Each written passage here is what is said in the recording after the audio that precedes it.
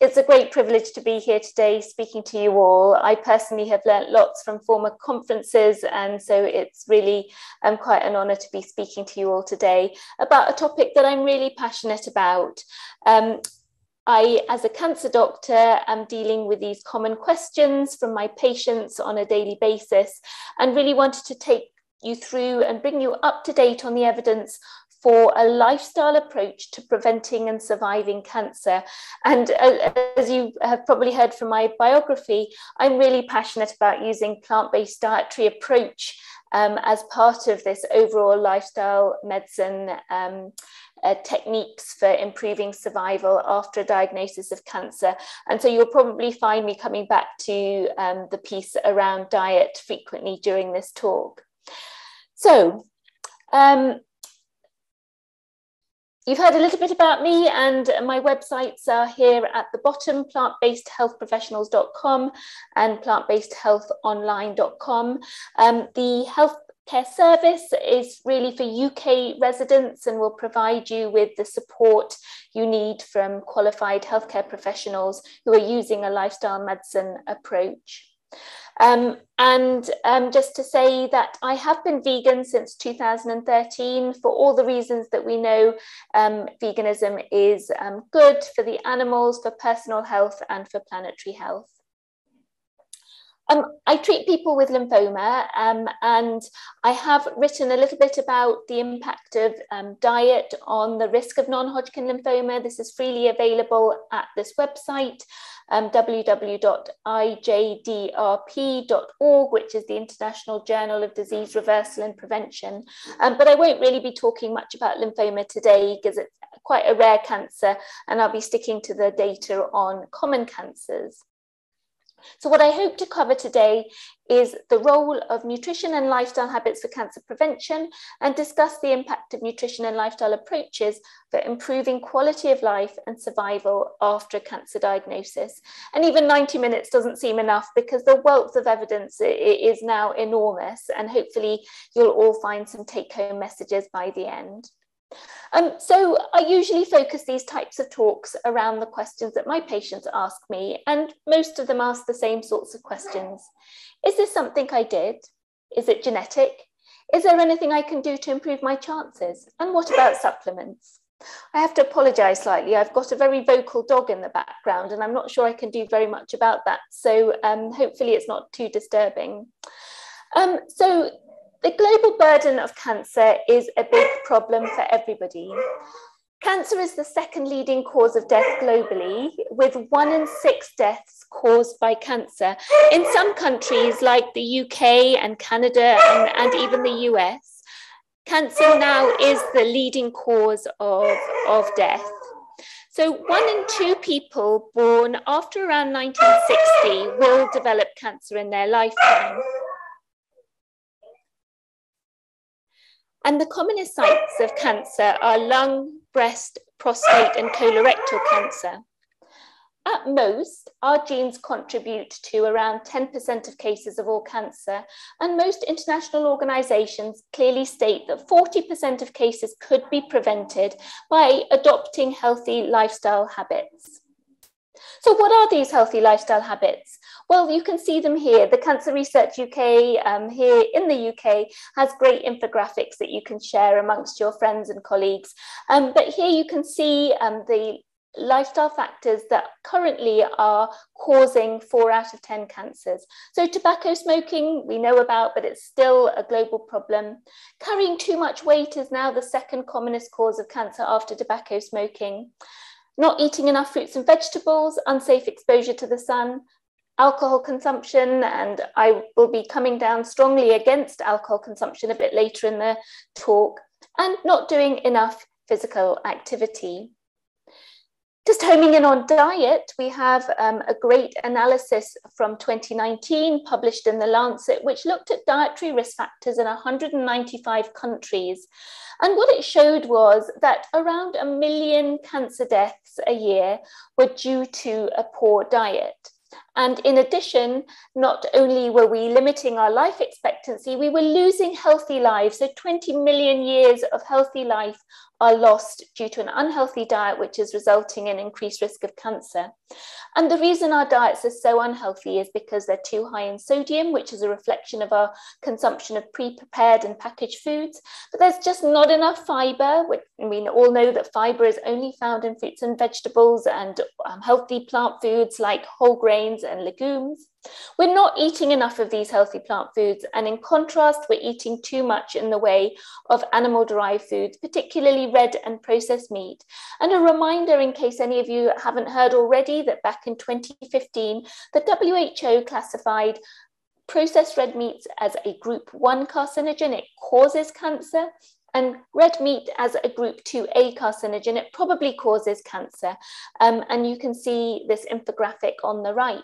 And this was mainly in relation to colorectal cancer, but actually we know that red and processed meat consumption increases the risk of a number of cancers, including breast cancer, prostate cancer, pancreatic cancer, esophageal cancer.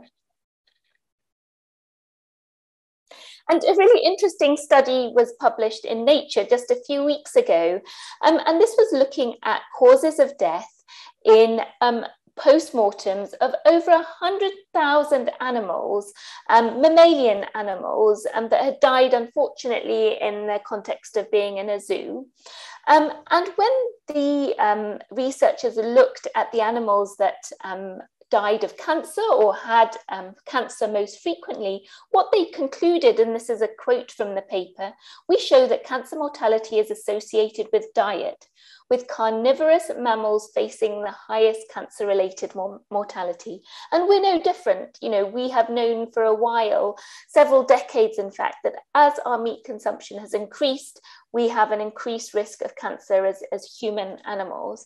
The authors of this paper make various hypotheses about why this would be, and it might be that meat consumption exposes animals to viruses. We know it exposes us to environmental pollutants. It clearly doesn't have the protective dietary factors like fiber, but in contrast has dietary nutrients that adversely affect health, such as saturated fat, and diets low in fiber, high in saturated fat negatively impact our gut microbiome. And this is exactly what we have found in human studies. And it's just worth thinking about the degree of risk there is with the consumption of particularly processed red meat and unprocessed red meat. Again, a nice infographic here from the Cancer Research UK. You know, people often talk about, you know, red meat is the new tobacco. And to some extent, that's true, because the strength of evidence supporting processed red meat as a cause of cancer is just as strong as the strength of evidence supporting tobacco smoking as a cause of lung cancer and various other cancers. However, the risk is smaller. So whereas 86% of cases of lung cancer are caused by tobacco smoking, around 20% of cancers of the bowel are caused by the consumption of red and processed meat. Now, that's not to say that this is not an important cause of cancer. Of course it is. And, you know, in the UK alone, a population of about 66 million, we could have 8,500 fewer cases of bowel cancer if we all stopped eating processed and red meat. When it comes to the US, because I assume quite a lot of the audience today are based in the US, this analysis, from, again, published in 2019, showed that around 80,000 new cases of cancer are estimated to be due to the consumption of a poor quality, unhealthy diet, as I say, which is represented by being too high in processed foods and too high in meat and not enough whole plant foods, with a lot of that risk due to the rise in colorectal cancer. And just focusing in on colorectal cancer, because it is one of our most preventable cancers. More than half of cases could be prevented if we ate enough fiber, if we did not eat red and processed meat, and if we were not carrying too much weight. So this is a huge impact we can make just on addressing diet and lifestyle factors. When it comes to breast cancer, again, there's a significant preventable proportion. Around a quarter of cases could be prevented if we didn't carry excess weight, we did not drink alcohol, and exposure to radiation, difficult to control for. But obesity, dietary factors, and alcohol are the main causes there. And just to come back to the issue of overweight and obesity, it's clearly a motive factor, and there isn't one underlying cause of carrying too much weight. We know that there are over 100 different factors that contribute to our body weight.